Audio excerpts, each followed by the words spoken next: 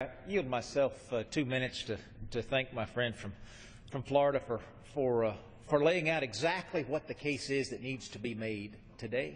It just so happens all of those spending priorities that the gentleman from Florida mentioned are spending priorities I share. Investments in education, investments in roads and bridges, investments in cutting-edge research that makes a difference in people's lives, not just in terms of treatments, but in terms of cures.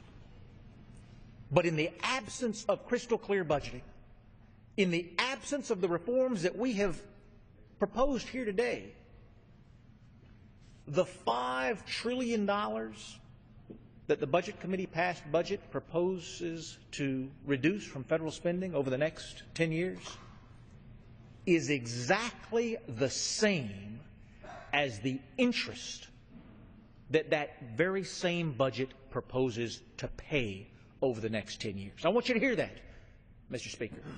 Every single reduction in spending that the gentleman just laid out is necessitated because dollar for dollar we are wasting those same receipts on paying the debts that previous Congresses have racked up. And that is a Budget Committee passed budget. The President's budget, Mr. Speaker, proposes to spend $6 trillion over the next 10 years on interest alone.